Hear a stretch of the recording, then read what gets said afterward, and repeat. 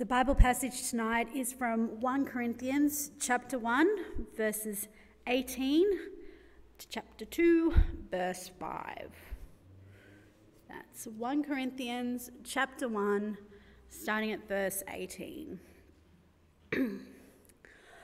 For the message of the cross is foolishness to those who are perishing, but to us who are being saved it is the power of God. For it is written, I will destroy the wisdom of the wise, the intelligence of the intelligent I will frustrate. Where is the wise man? Where is the scholar? Where is the philosopher of this age? Has not God made foolish the wisdom of the world? For since in the wisdom of God, the world through its wisdom did not know him, God was pleased through the foolishness of what was preached to save those who believe.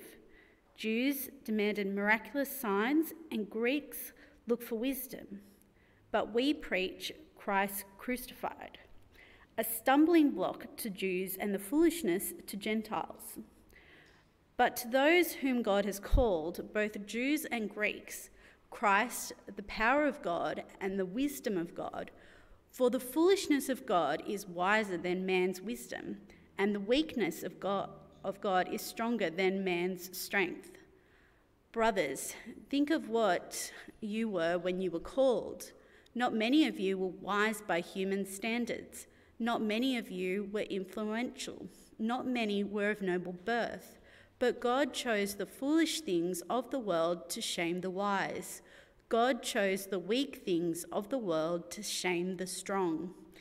He chose the lowly things of this world and the despised things, and the things that are not, to nullify the things that are, so that no one may boast before him.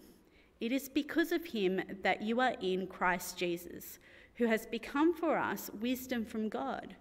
That is, our righteousness, holiness, and redemption. Therefore, as it is written, let him who boasts boast in the Lord. When I came to you, brothers, I did not come with eloquence or superior wisdom as I proclaimed to you the testimony about God. For I resolved to know nothing while I was with you except Jesus Christ and him crucified. I came to you in weakness and fear and with much trembling. My message and my preaching were not the wise and the persuasive words, but with a demonstration of the Spirit's power, so that your faith might not rest on men's wisdom, but on God's power. This is God's word.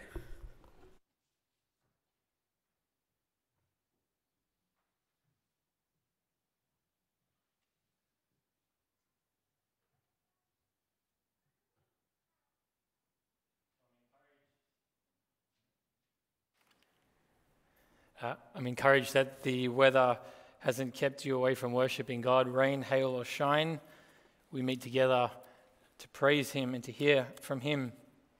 I am mindful that now that we aren't officially singing, that we're sitting for a long time. So if you just want, for a moment, just stand up, stretch your legs, just so that you don't become too agitated. You can smile at someone, tell them you're happy that they're here, if you mean it.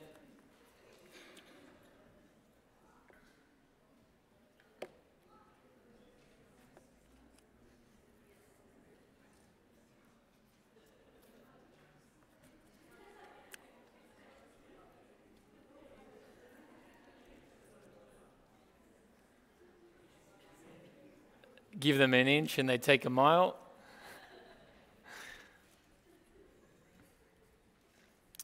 If you have your Bibles, please, can you have it open to the passage? If you're listening carefully with Beck's reading, you see we have a mighty passage before us. So let's ask the Lord again for his help and his special blessing upon our time.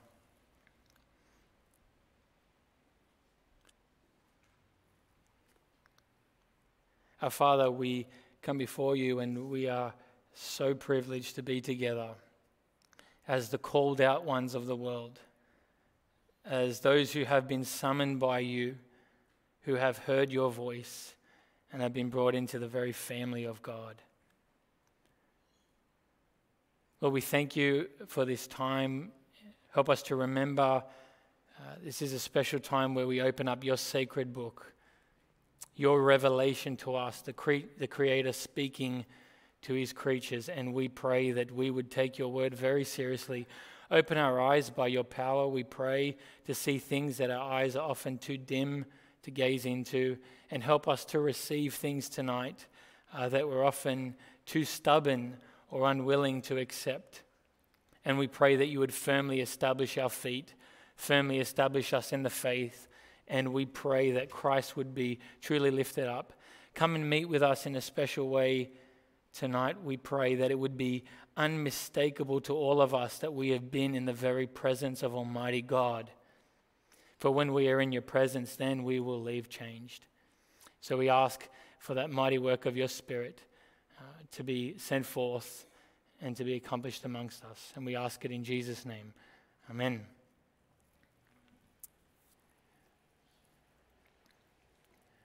Take a look around at our church just at the moment. Have a look around the congregation and you'll see quite a few empty seats. There's quite a few empty spaces around if you have a look. Restaurants at the moment are in high demand. You have to make bookings. And daycare centers are in high demand. You have to book a year in advance. Shopping centers are in high demand. They're being constantly upgraded to meet those demands. Sports clubs are in demand. Not so much the church. Not so much the church. Not so much Christianity.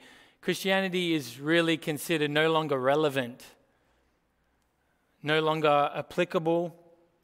Christianity is considered blind faith, ignorant of science, legalistic, and really restrictive for living life. It's more of a coping mechanism for those who can't really deal with the difficulties of life. So Christianity is good for people like that. Everything about Christianity at the present, everything seems unappealing to the masses out there that aren't in here, that are filling up those other places. What we hold dear, what we hold as absolutely precious and dear, is considered foolishness and ridiculous and irrelevant. So how do we reach them? How do we reach such a people? How do we adjust? What do we adjust in order to get to them? What do we do to reach them? I could hand out a survey tonight for you to answer that question. I might get many different responses from you. What would Paul say? Paul would say, we embrace the foolishness of God. That's what we do. We embrace the foolishness of God. I've got 3 points for us tonight. The first one I want to spend most of our time on, and then I will race through the last couple. The first point we see in our text is God's foolish message. God's foolish message. Look just at the beginning of verse 18. He says, for the message of the cross is foolishness to those who are perishing. The message of salvation through the crucified Jesus of Nazareth is foolishness. It's ridiculous. It's kind of fiction. It's nonsense to those who are in the world. And he says specifically to those who are perishing, to those who don't believe it. They don't believe the message. Now, what is it that makes the message such nonsense or so foolish? Well, they would object and answer back, what about Christianity isn't foolish? What about the message isn't nonsense? What isn't ridiculous about it? We don't need to point one thing out. The divine being, God's own Son, the one who is eternal, who is Lord over all, who is the King over the kings of the earth, the one whom God has appointed for judgment day to sit on the bench and judge all humanity. He leaves heaven, he becomes a man, comes to earth, and he is judged by his creatures and he's condemned. this same Jesus. That's the message. And he's not slain simply by the Romans, but he's slain by the Jews. Their long-awaited Messiah, the one that they've been waiting for since the garden. They end up killing him and crucifying him, and he ends up being rejected by the ones that he came to save. And that was the plan. And he was crucified. It's preposterous. It's ridiculous. It's madness. And it's a distasteful message too. It's kind of foul because we worship and esteem this one who was crucified. Now, go back quite a few decades. Go back 100 years. And it actually used to be offensive to swear in public. It was offensive. It wasn't fitting for public discourse. Well, go back to first century. It was not fitting to mention crucifixion when you were meeting with people. You don't talk about that subject because it brings about disturbing images to the mind. It's uncomfortable. It exposes a person. It's humiliating. It's shameful. It's horrific. It's not for the faint-hearted, and it'll give you nightmares. Can you remember what it sounded like as we walked past that man who was hanging on a cross for days? You don't talk about crucifixion. It's horrific. Now, Paul, he preached the cross. He preached the cross. Now, he never preached the cross as a tragedy and the resurrection as a remedy. And he never preached or skipped quickly or raced through preaching the cross so he could get to the better news of the resurrection. No, because what you see with Paul is he says, I glory in the cross. I boast in the cross. I rejoice in the cross. Woe to me if I do not preach the cross. The message, it says, verse 18 of the cross is foolishness to those who are perishing. It always was foolishness. And friends, it always will be foolishness. It's foolishness to modern ears. The cross of Christ goes against everything that society and culture values, esteems, and pursues. We are all about self-gratification, comfort, ease, wealth, success, power, and honor. And the cross is just the opposite of that. It's rejoicing in weakness. It's of a Savior who lays down his life, who submits to his enemies, who doesn't pursue judgment, who chooses weakness over power and gives up what is rightfully his. It's foolishness to modern ears. It's distasteful to modern ears because what does the cross tell us? In a nutshell, it tells us you and I need saving. We need saving. The independent people who are so self-sufficient, they need saving. They need rescuing. And when you look at the cross and when you go and visit Calvary, you hear this message coming from the cross. Behold what your sins deserve. As you look at the bloodied Son of God. It's what you deserve. Have a good look at what you deserve. And so you can see that it is foolishness. It tells us that we are incurably evil and that we are wicked. And it tells us that we're rotten to the core. That's why we produce polluted fruit. Because at the very roots, we're dead. We're dead and we're sick. And this is what it shows us. And so the cross tells people who so esteem themselves, it says, count your best as rubbish. Come to the cross and trade your abominations for the merits of Jesus Christ. And it's foolishness.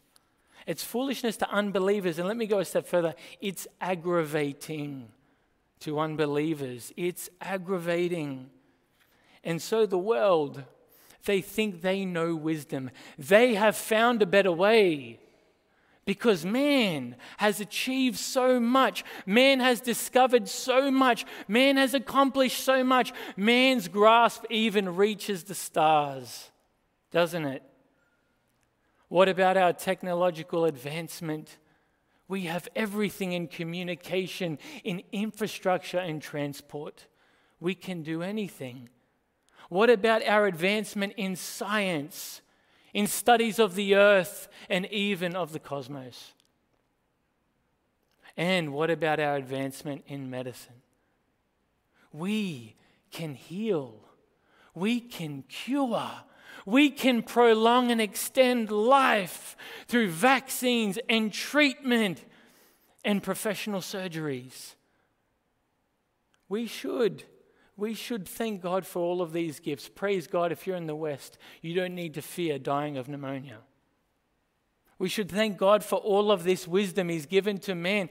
And yet, for all our wisdom, all our learning, and all our advancement, we have not improved humanity one bit. Not one bit. Think about it. We have more communication than ever, and we are more self-centered than ever. We have more medicine, and yet we are more mentally sick than ever. We have more resources than ever before, and yet poverty and injustice reigns. We have more information, more policies, and yet wars abound. Fighting abounds. We are more learned. We have more information, and yet sinfulness doesn't reduce. We have more studies and more PhDs, and there are more marriage breakdowns and relational breakdowns. We are fed with more and more psychology, and there are more and more psychologists, and yet we are more depressed than ever. Listen, for all of our learning, for all of our understanding, all of our development, it has just made us more clever at coming up for excuses for our depravity. It's just true. I remember when I was teaching primary school, and I was relief teacher for a particular class one day, and the teacher told me about a particular student. And I said to him, "What's up with him? He's swinging off the chairs. He doesn't listen to anything. He rebels against every single thing." And he said, "Nathan, you just need to understand, he's got ODD." And I said, "What's that?" And he said, "Oppositional defiance disorder." I said, any parent knows that every single child is born with that. It's not ODD, it's SIN. It's sin, and it came from our first parents. They had ODD. God says, "You shall not," and man said, "We will." That's what it is. That's what it is. And this is for all of our learning and all of our human wisdom. We have not been able to fix the issue that humanity has always faced. We haven't. Why not? Why not? Look at verse 19. "For it is written," this is God speaking, "I will destroy the wisdom of the wise, the intelligence of the intelligent I will frustrate." Why can't we fix it? Because God has declared war on human wisdom. He's declared war on it. Listen, unbeliever, if you are not a Christian here, if you are not right with Christ, let me ask you, look at what the world has fed you all these years you've been alive. Look what it's fed you, and let me ask you, are you any better for it? Are you any better for it? How has it helped you? Has it restrained your lusts and your perverse thoughts? Has it done that? Has it given peace to your ever-agitated conscience that you just can't live with? Has it given you hope in this life and hope for the next life? Hasn't, has it? Christian, let this be a reminder to you. Why would we ever seriously consider going back to what we used to hold dear? Why? Did it not leave you empty? Did it not leave you lost? The wisdom of the world, God has declared war on it. Look how God has opposed it. Look what He's done. the beginning of verse 21 there. For since in the wisdom of God, the world through its wisdom did not know him. Man has always sought to bring down God, to unveil God, to bring him down to our level so that we can know him and know everything. This is just the Tower of Babel over and over again. We seek God to try and uncover him and unmask him through reason, philosophy, and science. We have tried all of these things, but at every turn, God blocks every move. God blocks every move. And God blinds every vain search. It says, God in his wisdom has prevented man through its wisdom to know him. And no, it's not just this knowledge about God, that there is a God. No, to know him. This is a relational term. Man through its wisdom cannot enter into a relationship with God.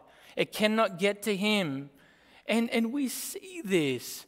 Mankind can look at the most magnificent mountains and not see the Creator. Like we can behold a breathtaking sunset and completely miss the glory of God. Midwives and doctors who see the intricacies inside a mother's womb and the life that is formed and growing in there, they cannot see a designer. Just a couple of weeks ago, my wife gave birth to a little girl. And straight after the birth, we're talking to the midwife who led us through the delivery. And she's saying all these things. When the baby was in the womb, it was breathing through the umbilical cord and it was being fed all these different ways. And this was happening and it was just incredible. And the moment the baby comes out, the body changes and it adjusts automatically and the baby knows to do this. And it's all of these things change about the baby. And it's just mind-blowing. And I just said to him passing, and some people believe in evolution. And she looked at me so awkwardly. Astronomers, through a telescope, can gaze at billions of stars and not know him, and not know him, and miss him.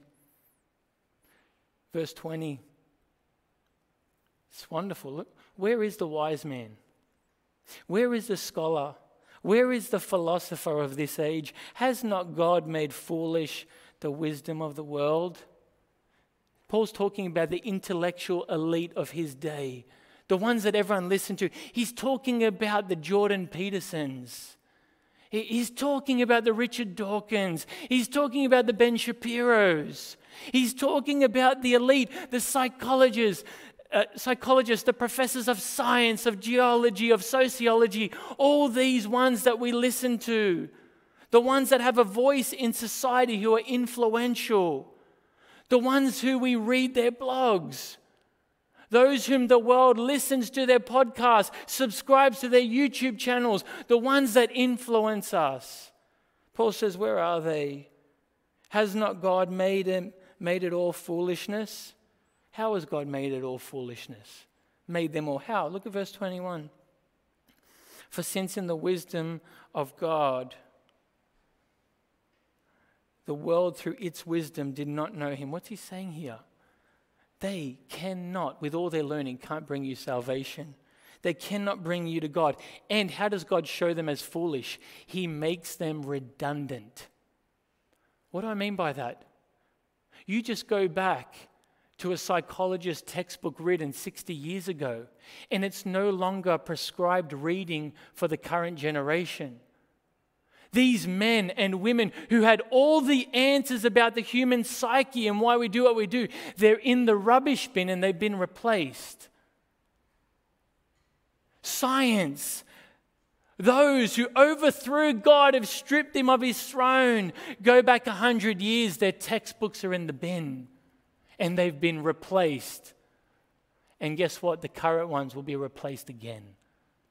It's foolishness. It's foolishness. The world's wisdom God has made foolish. This world, human wisdom, it offers you a treasure map with no markings. It gives you a cup with a hole in the bottom. It offers you a parachute with no strapping. It's just nothing. It's foolishness. God has showed it as foolishness. God has opposed the wisdom of the world, its worldview, its philosophy, its remedies for living, its views on God, humanity, and living. He's made it foolish. So how can God be known? How can man be fixed? Because we've seen the world just offers dead ends. How can he be known? Again, verse 21. But God was pleased through the foolishness of what was preached to save those who believe. Now, the Bible says we can know about God through creation. That there is a God out there, a designer. He's powerful and he's wise. We can know that. But we can't know him through those things. Paul is saying here, God is known through a message. Hearing a message. We are saved through a message that must be taught to us. And we are saved. We know God through believing something. Now notice what's so important here. It's not something that people want. And it's not the option or the way that people want. Have a look at verse 22. Jews demand miraculous signs and Greeks look for wisdom. You see, people in Paul's day, they had a criteria that God had to fit in. So splitting up the two groups of the world, the Jews, they demanded signs. Any truth claims had to be backed up and verified by the miraculous, by the supernatural. And you see this in the Gospels. They're continually demanding signs from Jesus. Show us a sign to prove what you're saying. And they did it to the apostles too. Signs, signs, signs. And Jesus gave them innumerable signs.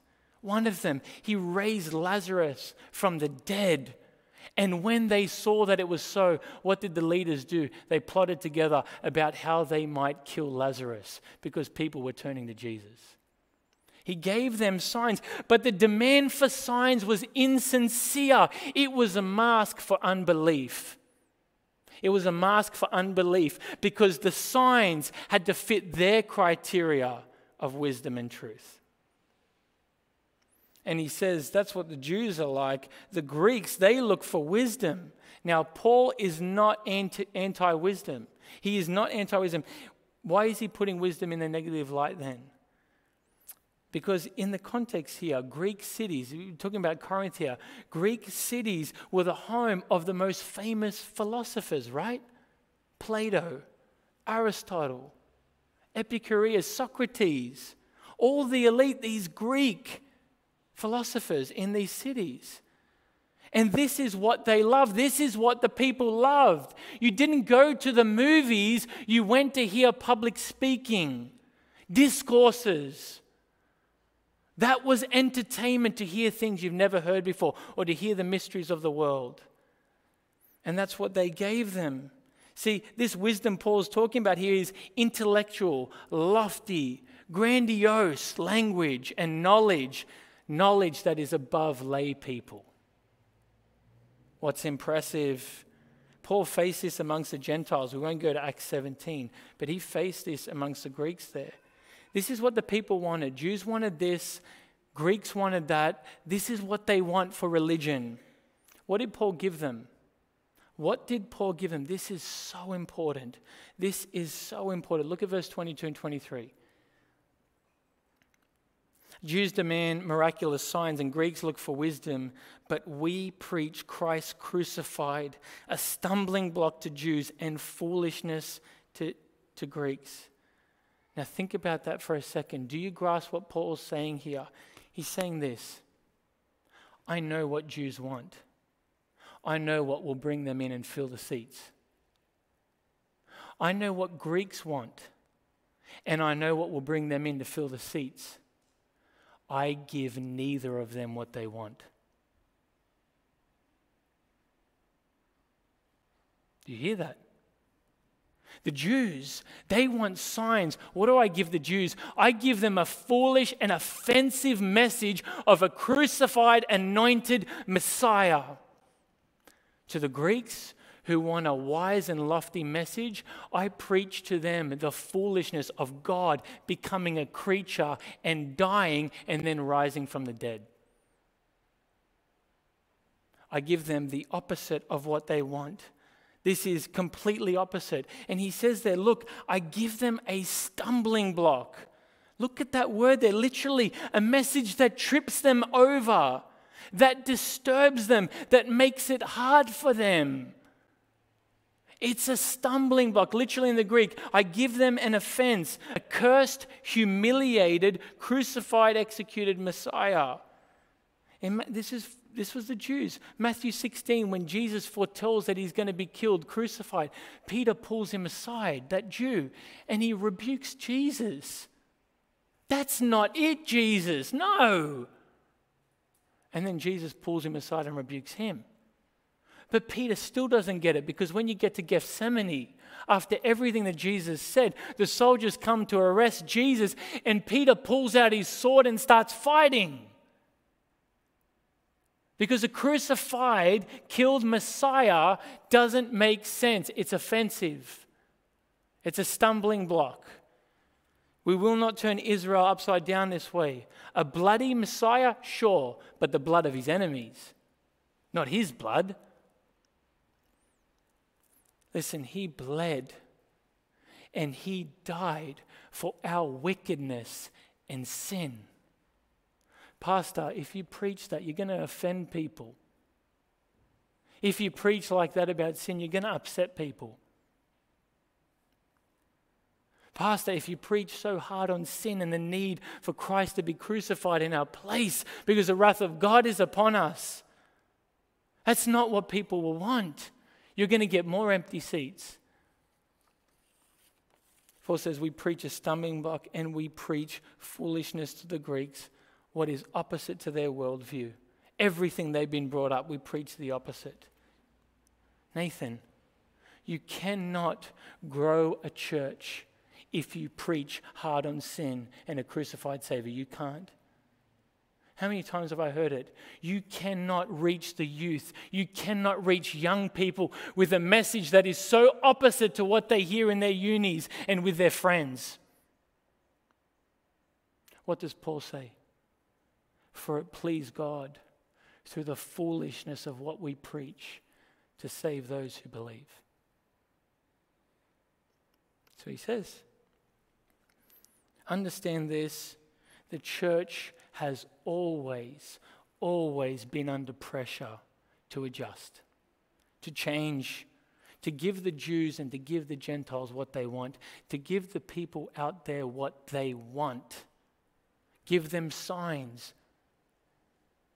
give them wisdom, something that matches their worldview, something that will draw them in. The church has always been under pressure for this. But what is our message? We preach, verse 23, Christ crucified. What is the absurd way that God can be known? Through the cross. It's through the cross.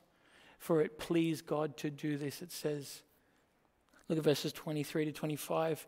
We preach Christ crucified, a stumbling block to Jews and foolishness to Gentiles, but those whom God has called, both Jews and Greeks, Christ the power of God and the wisdom of God. For the foolishness of God is wiser than man's wisdom, and the weakness of God is stronger than man's strength. Do you see what Paul's saying here? This is really wonderful, what God has done here. To the world, the crucified message of Christianity is offensive. It's foolishness. It's weakness. But what does he say? But to those who are called by God, to those who believe, it's not a message of weakness. It's the very power of God. It's the opposite. To those who believe, it's not foolishness. It's the opposite. It's the wisdom of God. Do you see the difference? And so look at the two destinations in verse 18, the two pathways, the two results. Verse 18, for the message of the cross is foolishness to those who are perishing, but to us who are being saved, it is the power of God. It's not weakness at all. It's the power of God. Romans 1:16 is the verse that we should live by. For I am not ashamed of the gospel, for it is the power of God unto salvation. It is. If you're a Christian, you can say amen. Firstly, we've seen God's foolish message. Now I'm going to be quicker here. Secondly, I want you to see God's foolish choice. God's foolish choice. Verse 26, just look at that first line. Brothers, think of what you were when you were called. It's very important there. When you were called. This is when you were divinely summoned by God. This isn't that general calling. God calls out to everyone and whoever responds, they're called. No. This is a divine summoning. You were called. This is your Damascus Road experience. When he grabbed you, took a hold of you, opened up your eyes that were blind, and he gave you sight. When he raised the dead in you. Think about your calling. Brothers, think of what you were when you were called. Literally, consider, contemplate. I want you to think back on something. What kind of people, Paul's saying, did God save in Corinth?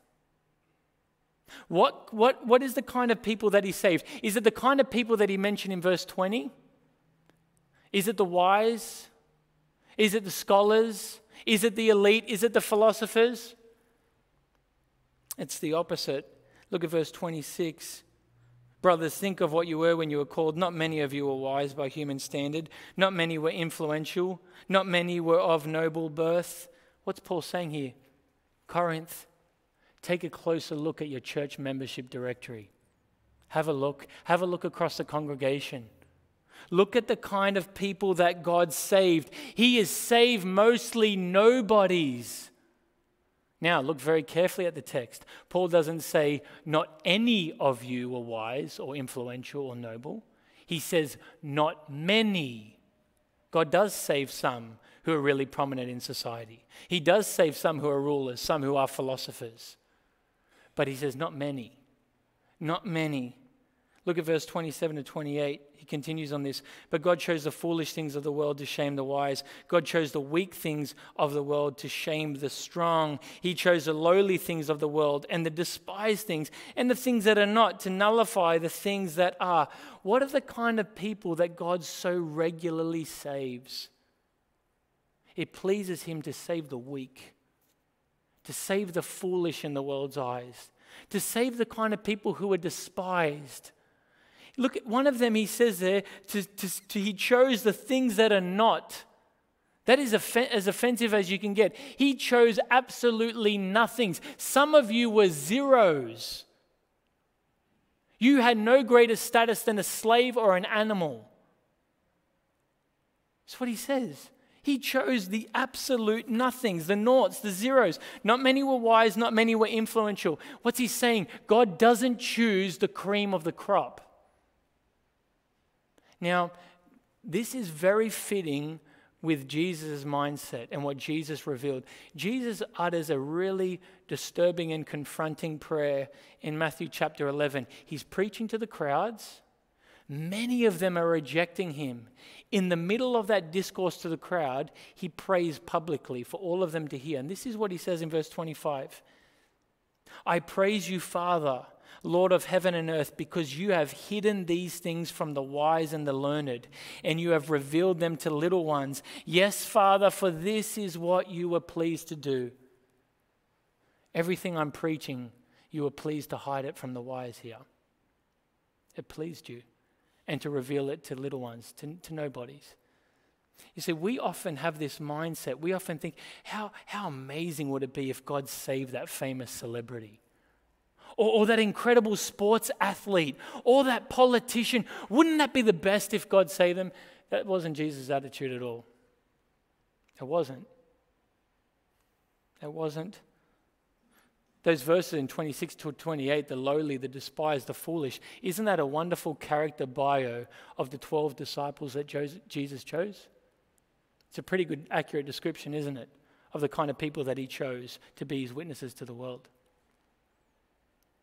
Now, be faithful Bible students here. Be careful Bible students. What is the key phrase in verses 27 to 28? What is the key phrase in verses 27 to 28? Verse 27, God chose the foolish. Verse 27, God chose the weak. Verse 28, God chose the lowly, the despised, the things that are not. Friends, why are some people saved? Because God chose to reveal himself to them. Understand this. People are not saved because they're more spiritual than others. Some people are not saved because they pieced it. They grasped it. They managed to comprehend it. Why? Because what's Paul been arguing? The philosophers, the wise, the scholars, the debaters, the elite, the most learned have not been able to comprehend Christ, but the nobodies have. I want you to think about this.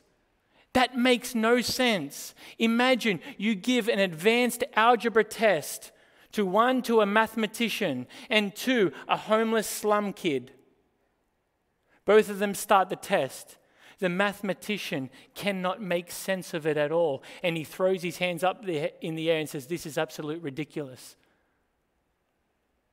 And the slum kid, uneducated, it all makes sense, and he gets through the whole thing. Now that scenario makes absolutely no sense whatsoever. So my question to you is, how is it that the wisest, the brightest, the most learned and educated in the world can't receive Christ and can't comprehend him, but absolute zeros and nobodies can? What's the answer that Paul gives? God chose to hide himself from some, and he chose to reveal himself to others. He chose to save some. Look how he says it in another way. Look at verse 30. Verse 30, it is because of him that you are in Christ Jesus. It is because of God. If you are a Christian, God did something for you that he didn't do for the next person. I don't know how any other way that he can say it. God chose, God chose, God chose. It is because of God that you are. Why has God done this? Verses 27 to 28 tell us. Why does he choose in this way? Well, one of the reasons is he chooses the foolish to shame the world's wise. He chooses those who are weak to shame the strong, he says. He chooses the nobodies to shame those people who are esteemed as somebody. Do you see what really pleases God here? Do you know what's going to please God? Take this in. On Judgment Day, this is what's going to please God. Many in this world who were influential and held esteemed and who were so looked up to, the somebodies, on Judgment Day, they will be brought low and be shown to be seen as nobodies.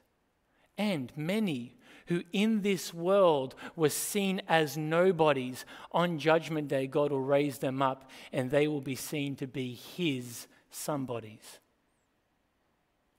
And it pleased him. And it pleased him. Why else does it please God to choose in this way? Verse 29 and 31. Verse 29, so that no one may boast before him. Verse 31, therefore as it is written, let him who boasts boast in the Lord. Why does he do this? Because nobodies can't boast, right? Zeros can't boast against a 1 or a 2. This is what, see, players in the Australian football team, they can boast because only the best of the best make the national squad. Professors at Oxford University can boast of their position because only the brightest and the sharpest minds get that position.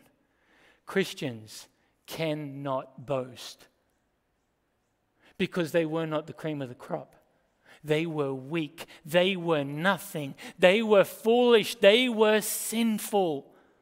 They were unlovely and wretched. Christians can't boast because we who are weak were chosen by grace. We who are unlovely, he decided to love. You can't boast in that, can you? So I just want to say to you, Christian, whenever Scripture teaches predestination, whenever Scripture teaches that God chooses some and he doesn't choose others, it's not meant to offend you. It's not meant to upset you. It's to cause you to stand before him and say, how could you have done this for me? Why me? My whole street is perishing and I'm worse than them. And you've loved me and you treat me as a son. Grace is supposed to lead you to worship, not cause arguments and offend. It's wonderful and glorious. And Paul understood this. So even as he's in chains and about to die, he says, I am the chief of sinners in his farewell letter to Timothy. The chief of sinners, the church planter of the world, who suffered more than anyone for Christ, who was facing martyrdom for Christ, who wrote most of your New Testament. His pages are covered in his blood. As you read his epistles, if you listen carefully, you can hear the shackles as he's writing from prison. And he says, I'm the chief of sinners. He understood. He understood. He should never have received grace on that Damascus road. Well, we've seen God's foolish message and God's foolish choice. Let me just say one thing now, lastly, on God's foolish method. One thing, because we've run out of time. Let me read chapter 2, verse 1 to 5. When I came to you, brothers, I did not come with eloquence or superior wisdom as I proclaimed to you the testimony about God. For I resolved to know nothing while I was with you, except Jesus Christ and him crucified. I came to you in weakness and fear and with much trembling. My message and my preaching were not with wise words and persuasive words, but with a demonstration of the Spirit's power, so that your faith might not rest on men's wisdom, but on God's power. Can you imagine going into a society? How foolish is this evangelistic approach? You go into Corinth, where there are celebrity speakers everywhere. They are idols in that community because they're so powerful in speaking. And they gather such a massive following whenever they open their mouth. They speak like gods. Paul comes in and he says, I came in with not lofty words, with not persuasive words. I came in trembling. I came in fearful and weak. I didn't come in with a powerful discourse. It wasn't a dynamic sermon that I gave you. I did none of that stuff. I came to you in weakness, in fear and trembling. Why? His message style matched the message. In fear, weakness, and trembling, he preached as a crucified man about a crucified Savior. Do you see, if Paul matched the elite of his time, it would have rendered the message powerless. If he won the people with powerful rhetoric, then he would have had to keep them with powerful rhetoric. Because if he preached a great oratory sermon and they followed him and they were drawn to him, then a couple of weeks later, someone more powerful, someone more dynamic could come and lead them away. But he says, look, verse 4, my message and my preaching were not with wise and persuasive words, but with a demonstration of the Spirit's power, so that your faith might not rest on men's wisdom, but on God's power. Church, what do we do in these times? There's empty seats here. But as we prayerfully and patiently wait for God to fill these empty seats with new converts and new believers, we cannot adjust our message. What are we to do as we patiently wait on the Lord's time? What do we do? He calls us to embrace the foolish message of Christ and him crucified. We do not give them what they want. We give them what we've been commanded and commissioned to give them. And the Lord will build his church. Amen.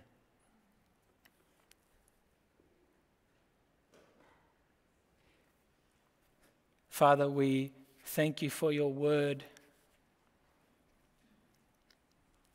Your word does not originate in man.